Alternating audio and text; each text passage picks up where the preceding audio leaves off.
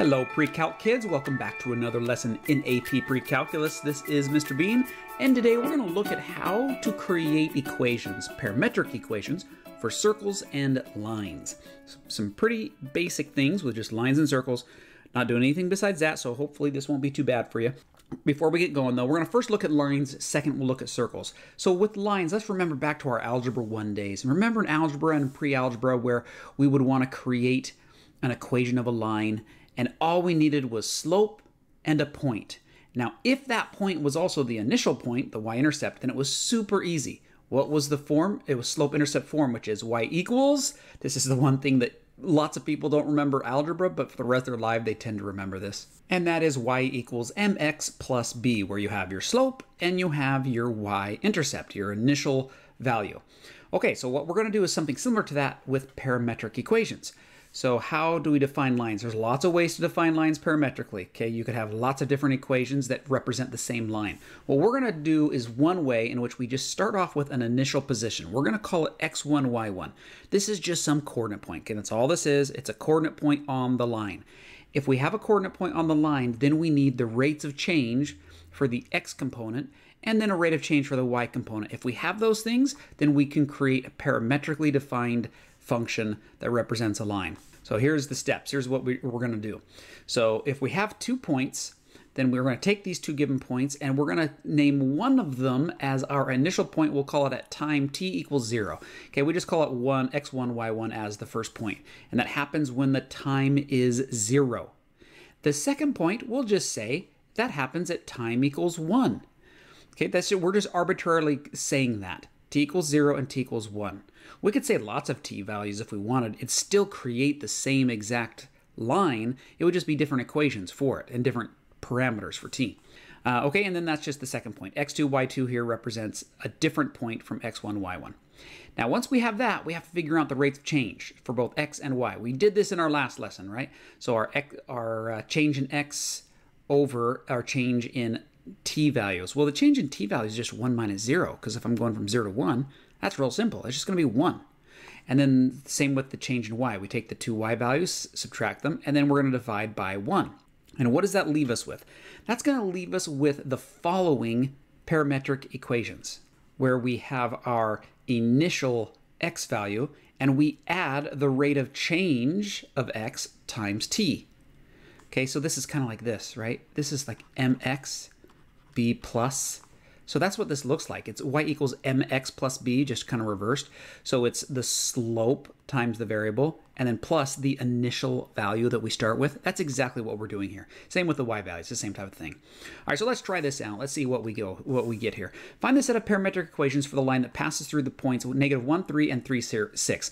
Now, parametric equations have direction. This does not tell us which direction we're going, right? Are we starting at -1, 3 and going to 3, 6? Or are we starting at 3, 6 and going backwards to -1, 3? Well, since the problem doesn't say, then we can just choose. I'm going to say this is our initial point here. I'm going to say that when t equals 0, we're at the coordinate point -1, 3. And then I will say when t equals 1, we're at the point 3, 6. Now what that does is that lets us now we need to find the change in x, the rate of change of x. And that's just going to be the 2x value subtracted. So let's do 3 minus a -1. If I can not be so sloppy. So right, there's the 2x values. And then on bottom, what was that? We had 1 minus 0, right? Because we're going from t equals 1 to t equals 0 to t equals 1. So 1 minus 0. And then that just equals 4. Now let's find the change in y with respect to time, t. So again, now we're looking at the y values. So I'm looking at these two values, 6 and 3. So we'll say 6 minus 3 all over 1 minus 0. That's going to give us 3. Now that we have that, now we can come up with our parametric equations to represent the line. And that is that x of t is going to equal, so we're starting with the first value of x, so that's the -1, right? That's the first point here, -1. So -1, and then we're adding the rate of change of x times our variable t, so it's 4t. And then the y of t is going to equal, where did we start off with y? It was a 3. So 3 plus, and then the rate of change of y, it's changing by 3 every t. And that is our parametric equations that go through the points -1, 3, and 3, 6. It's going to create a straight line. So let's just verify this real quick. So one way of verifying is just to graph them. And so if we looked at the different techniques we had, you could find the slope using our Algebra 1 skills of 3, 4. Use it with the point -1, 3. You get point slope form. So this is just all algebra stuff here, just going through until we get mx plus b. Okay, so this is what that line looks like with Algebra 1. If we used parametric equations, which is what we did, we came up with these two things, -1 plus 4t, 3 plus 3t, and then you get exactly the same points. But we don't know, like, okay, we don't have any restriction on parameter, so I guess I could have put arrows. But if we were restricting the parameter to only t equals 0 to t equals 1, then this is what the line would look like, just a quick little line segment. But they're the same thing, right? These are the same line. Okay, so that's how you create parametric equations with just 2 points. That creates a line. Now let's look at circles. So reverse circles, let's recall a few things. We're going to pull back some cobwebs here to geometry, Algebra 2, a little bit of Unit 3 that we did earlier this year. And that is, first of all, equation of a circle. Where is the equation of a circle? What's the formula that we're already supposed to know? Some of you are like, what? I don't know a formula for a circle. Well, it's this. X squared plus y squared equals r squared. Okay, where r is the radius. So if you had this equation, that gives you a circle on the coordinate plane, on an xy coordinate plane, where r equals the radius of that circle. Okay, so we could take this same exact circle, and then instead of it being at the origin, the center, instead of the center being at the origin, we could shift it to some value hk. So maybe shift it left or right, up or down, and then that equation would then be this here, x minus h squared plus y minus k squared equals r squared. So it's exactly the same as this, it's just now we have it at some different center, not at 0, 0. Okay, so this is important for you to know for some of the other things we'll be doing with circles when we change it into parametrics. Now, what we learned in Unit 3 was this stuff. This whole formula here with this x, y, r, the radius is an r, and if the x value is equivalent to r cosine theta, right? So we learned this before, and that y is equivalent to r sine theta. That's the y value of any coordinate point. Okay, so that's where these things come from. That's just a quick reminder. You don't need to write anything down there. That's just to remind you of what we're doing. So now that we have that, we can go to a circle. How do we define it? Well, if we have a unit circle, where it's just the radius is r, and when we're centered at the origin. So this is as basic a circle we can get. Radius of 1, centered at the origin. The formula for that is the x component is cosine t, and the y component is just sine t. Now, this means that it is going to go around in a circle counterclockwise like that, right? It's going to go this direction, counterclockwise.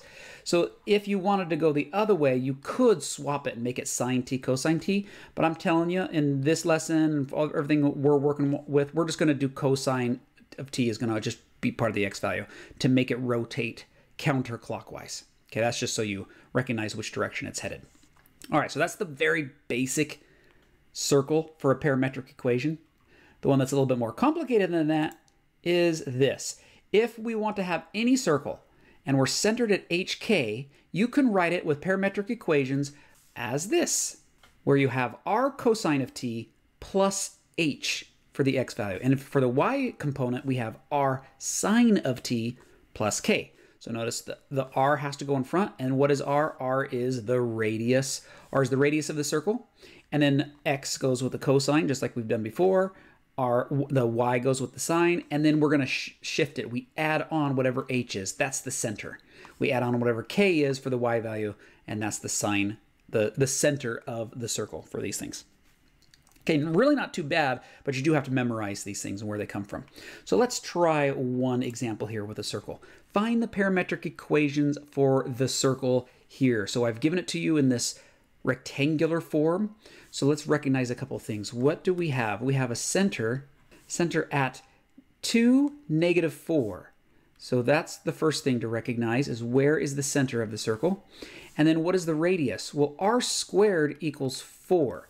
If r squared equals 4, then my radius is just going to equal 2, the square root of that. We don't have to do plus or minus 2 because you're not going to have a negative radius. That's not possible. So we have r equals 2. So now that we have that, it's really easy to come up with the parametric equations for this. So let's just do both components. So x of t is going to equal, so we have the radius of 2, and then x is with the cosine, so cosine of t, and then plus the x coordinate of the center, which is just a 2 here. And then the y component of this parametric function is, the radius is still 2, and then we say sine of t, and then what is the y component of the center? The y is a -4, so we'll say minus 4. And those two combined will give you the parametric equations. Those two combined will create the circle, and then let's just sketch the circle over here. So we go right 2 down -4, 1, 2, 1, 2, 3, 4. There's my center, and then the radius is 2.